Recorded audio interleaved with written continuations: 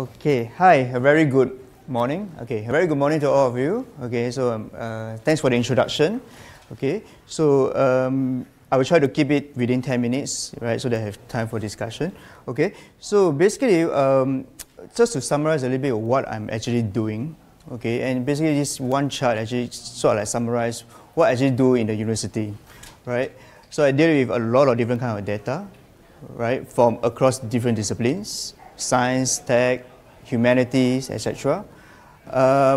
And of course, you know, come up with different kind of outputs, be it whether it's physical or digital outputs. Okay, and one of the challenge here is that I actually work on a lot of my projects are actually cut across different disciplines. It means one project cut across different, is often interdisciplinary projects. Okay, so I think over the course of years of my work, I've developed, you know, several kind of platforms or sites using WordPress, and this is just a selected list, right? It ranges from very basic, all the way to pretty, I would say, advanced platforms that tap on a lot of different kind of APIs or a lot of different kind of open source tools, right? Which I will show today. Okay, so for me, I think WordPress is an awesome platform in the sense whereby in the area of representing knowledge, right? While I was reflecting on what I've been doing over the past years, actually WordPress can be used across different kind of approaches, right? So it could be used as a digital showcase, right, of work. It can be used as a form of digital curation, which include things like digital archiving and stuff. It's a wonderful tool to be used for digital storytelling. Okay, right? For each of these projects, how do I start on this project is always prototyping. It's always sketches. So before I actually use Adobe Experience, I actually do a lot of sketches on pen and paper, very basic, right? And this actually is a very important phase when you talk about interfaces, because through the process of thinking, you're actually identifying your users, you're actually identifying the key functionalities, the key features, and how do the audiences actually interact with the different content of your site. Okay? So this, to me, is actually, other than working on the design, is also an important thinking process to get started on designing interfaces. So, for example, like this is one kind of project using WordPress. I call it a CV blog or a resume blog. Okay, so this is actually a virtual CV blog for a faculty, okay, in wearable tech. Okay, and on top of that, that presents a gallery kind of a view of her works. Okay, I actually use it to actually host affiliated events as well. And one thing about WordPress is that it can be on the same site, but it can have a different look and feel. So even though it looks as seems it's a totally different website, but actually it's actually part of the same blog site. So I use page builder themes to do that. Okay, to actually separate between a standard blog for the professor and then have your own look and feel for exhibition as part of the same blog. Okay. I actually extended the concept a little bit. Even though the previous site is only for one faculty, I actually extended a little bit. In this case, it's like a portfolio. And the works are actually contributed by students at the School of Art, Design and Media. Okay, and today I think we have about 870 works, creative works, right? So from a single CV blog, I extended it now into a portfolio, same thing using WordPress. Okay, and more importantly is to facilitate a kind of workflow of the school, the submission workflow of the school. Okay, right? So you can see that there's a listing of all the different projects at the front. Each of the projects have their own detailed page, and then each of the students will have their own profile page that actually automatically pull their work together, right? Providing a snapshot of themselves. I also rethink about other ways of how do I present the content of ADN portfolio, right? So same thing, you can build something like this, a major grid that is meant for a large screen display, right? So for example, like events like FIP showcase, this can be projected on a large screen, okay? That it can automatically change on a certain interval, okay? So to tap on the previous concept of having separate sites having separate sites as part of the same blog site, right? I can also extend this to the individual ADM show. So for instance, for the same ADM portfolio site, right? Separate sites have been specially designed, right, across the past 3 years. Each of them have their own look and feel, and pooling the content that's contributed from the students directly, right? Okay.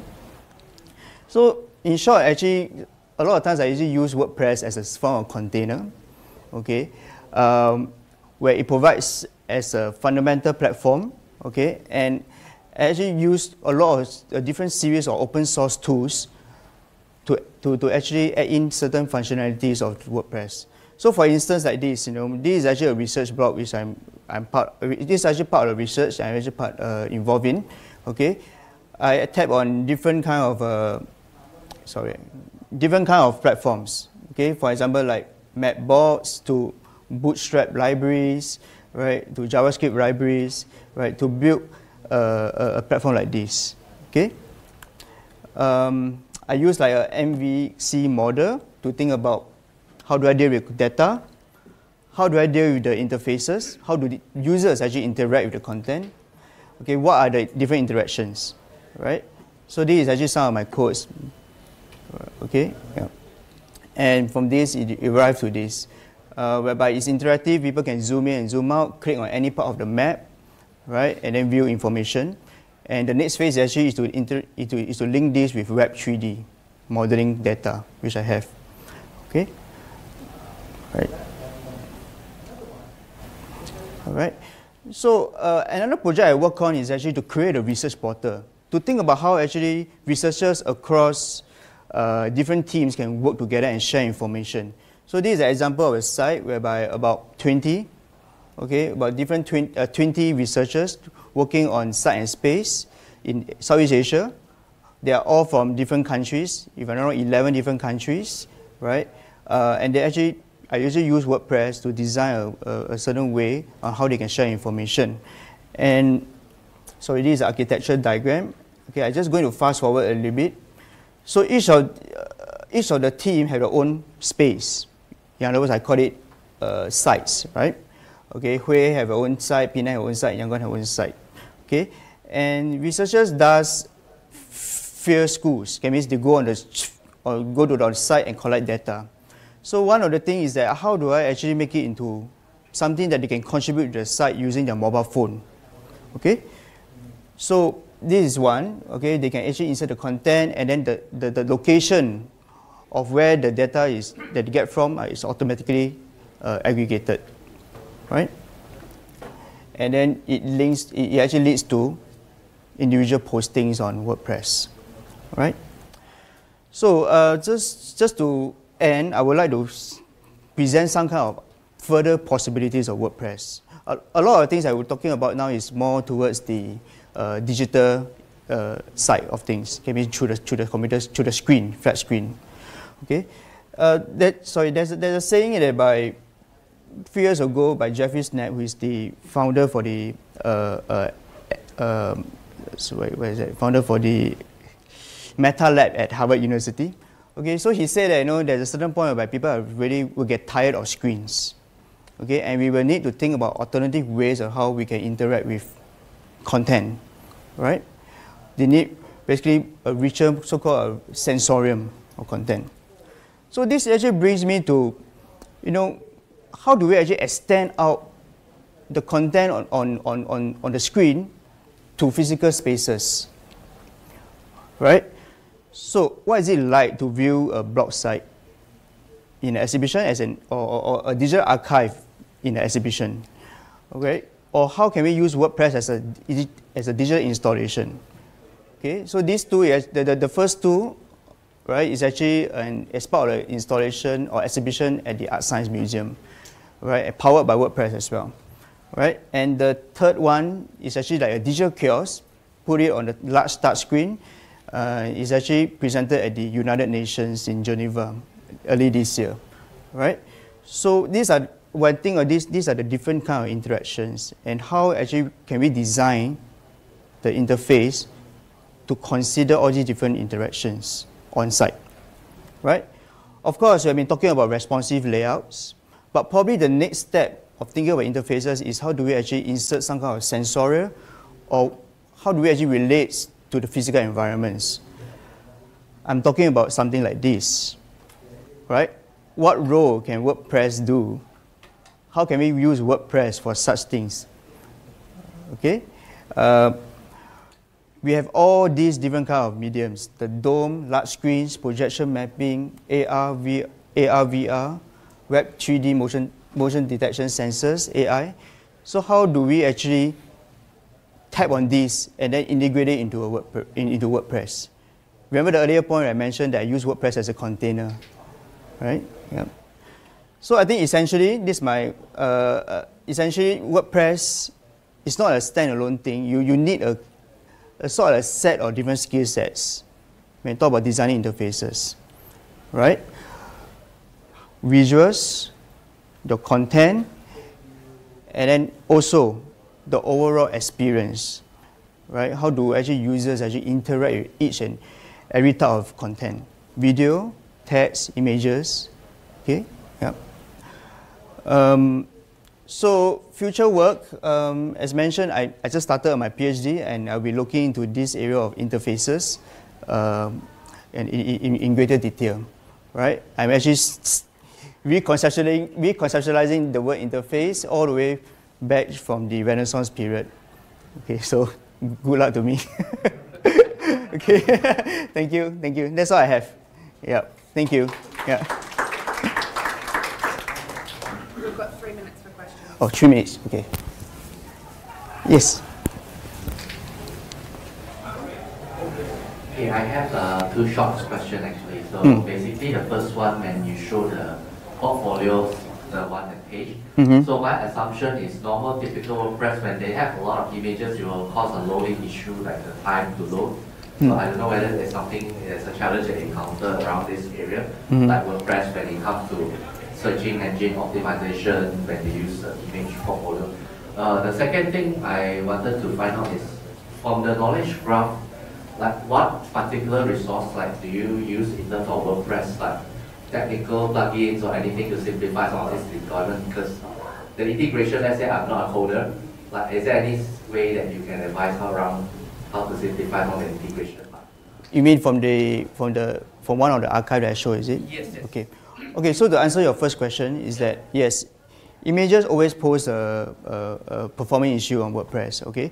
But so, for example, like this, okay, this FIP, okay, we also need to consider this. It's a very valid point. So when the students are so-called submitting their work, one way is that because I use formidable font for this, so there's a way to limit the size of images, okay?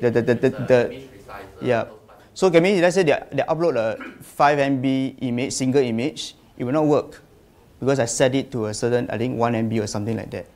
That is one way of doing it, okay? Is to restrict at the post creation level, okay? They restrict the size of the images or content, okay? Another way is actually for backend is that we also think of using things like Amazon or something like that. That can mean you host your images somewhere else, okay? And then basically when loading that time, you're actually not loading directly from your WordPress from a server, actually loading from an external image server. CDN command, right? Yeah, you can do that. Yeah. Yeah. Actually, I use that to optimize the performance of the site. So I use a lot of CDNs, right? Okay. To answer your second question on this knowledge flow, is it this thing? Is it? Yeah, I mean like. Okay. Okay. The difficult part is actually to understand how each of these plugins works. Okay. But fortunately, a lot of these plugins do provide some kind of like library, JavaScript library. they provide a lot of examples that you can actually just copy and paste the codes in, edit, or configure some kind of settings. Okay. Actually, for me, the developer is really not about the integration. The developer is actually how each of these work together, right? So, for example, like formula form is being used for data creation, can mean inputting data. Bootstrap is thinking of layouts, right? The team, DB team, page builder team is allowing me to actually target or design different interfaces for a certain group of audience or purpose, right? So I think that's the challenge, yeah. Here, okay. Sorry. Yep. Yes, sir? Thank you, Hedren. That's all we have time for. So we've got a couple of minutes to spot rooms if you need to. And